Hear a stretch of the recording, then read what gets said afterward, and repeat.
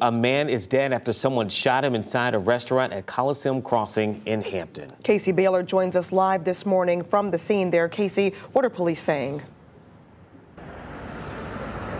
Ashley, Hampton police are saying it happened inside this Wingstop right behind me at Peninsula Town Center. Now, police have left the scene, taking all of the evidence back to the office to really understand the motive behind this situation. Now, according to police, they raced to the shopping center around 8:15 last night. Officers found a man shot inside the business, and they later pronounced him dead. Right now, police are working to notify family members before they release the victim's name, and detectives are still trying to figure out what led up to the shooting, as well as who is the person that pulled the trigger. A suspect in this case has yet to be named. Meanwhile, we reached out to police this morning to get some more details on this investigation, and we are still waiting to hear back. We're live in Hampton. I'm Casey Baylor for 13 News Now. Okay, Casey.